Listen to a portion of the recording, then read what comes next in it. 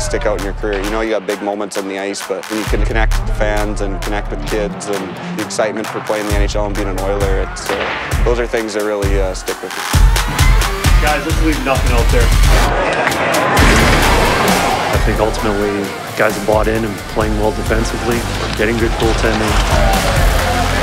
As of now, I feel like every line can score. Everybody's got some mojo to their game. Great game. You gotta give me time to like set my stick. Just see their daily operations, I guess, and see what they do for us.